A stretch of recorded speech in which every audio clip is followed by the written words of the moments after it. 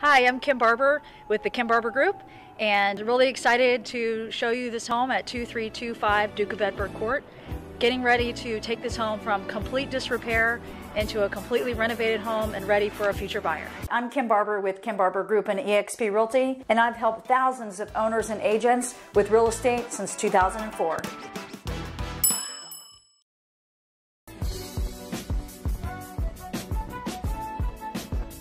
I'm super excited. We're going to change the whole design of this kitchen from where the cabinetries were here. We're going to upgrade the quality to real wood cabinets, granite countertops, things like that. We're going to open up this floor plan so all of these walls will come out, make it much more usable and friendly for the new buyers. It seems like today's world, they want light and bright, so we did the glazing and then these fun, the slow close that everybody likes. And there was no pantry here. I really wanted something functional, so put in the pantry system in here and just really had fun with it so that, you know, you could be here, you can entertain, things would look sleek and current.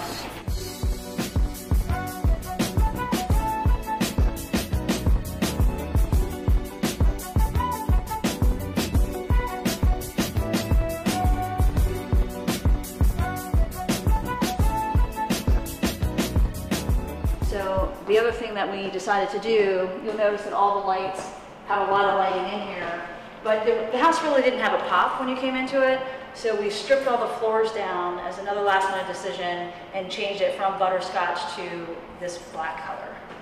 Okay, so in the dining room here, you can see it's got a really cool floor plan here, but then the kitchen is totally blocked. So we're gonna take out this wall, replace the header beams across here, make this like a granite island, and then change these 1972 railings to black and make it really, really cool.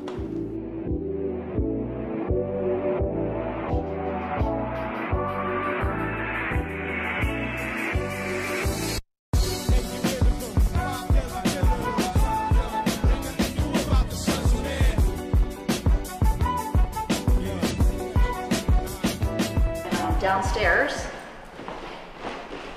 super comfortable. One of the things that I was really thinking about, like as you live here, was, you know, chilling out in this room and watching TV, having all the lights out, and not being able to walk upstairs comfortably. So there was no light switches, so now we can walk up and down the stairs and not break our neck. So then downstairs. So the downstairs of this home was really 1970s. We had railroad ties and fake fireplaces. So in the utility room here, we've already replaced the hot water heater and the furnace, and really needed to clean up the crawl space, figure out what we're gonna do with the washer and dryer. It's good space, we just need to make it a little bit more functional. So, and then in here, this really needs to be a good area for people to use. So we're gonna replace the windows. This had old railroad ties. This drywall is outdated, put in recessed lights. When we knocked this wall down, we realized that there was this pipe here, so we'll make this into a great closet for somebody to use and fix everything up and make it a really comfortable spot.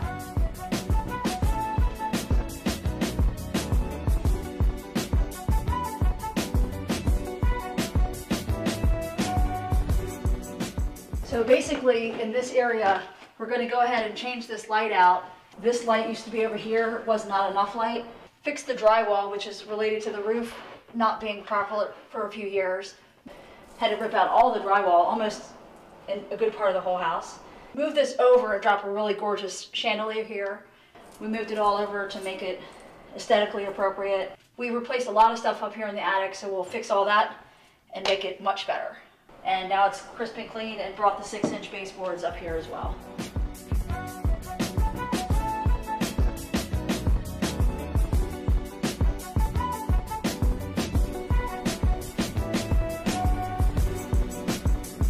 So this is the master bath, which we have to open up everything about it, redesign a few things to match the code, but it'll be really gorgeous when we're done. We have to do custom glass doors because these are unique sizes, move some stuff around. We're going to change some textures and make it really, really cool.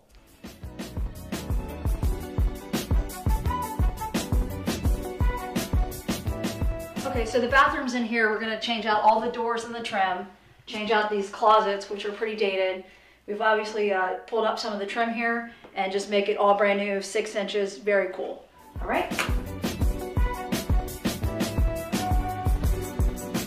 Okay, so in here, we're gonna change all the carpet out. Again, give some new looks to the doors here and make it awesome, okay? So in the hall bath here, we've got a little bit more space to work with. So we're gonna move this wall though, because it's really too far out, which is why that cabinet was so small, you can see in the shadows. So we'll make this into a 48, put some granite tops in here. And then down here, you can see that we had this crazy blue tile, as was the master bath. So we're gonna make some cool diagonals in the ceramic and change the patterns to give it a nice vibe. Put some mosaics right here about mid-level, change the lighting around, and make it a really great hall bathroom. So in this hall bath, we were successfully able to move this wall back so that we could add the wider cabinet here. So this is likely to be shared amongst a couple people, and I thought that was really, really important. So we made it work.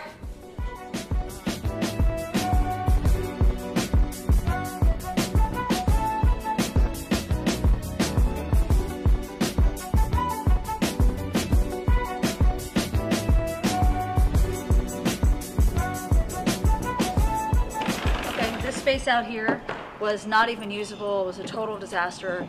So we cleaned it up, added the decking, made it quite comfortable, and so now it's like a little outdoor sanctuary.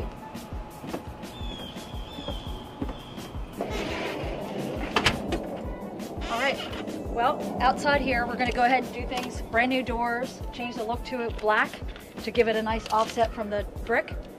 I really did not like the blue color, so everything now is in black and white, which matches the inside.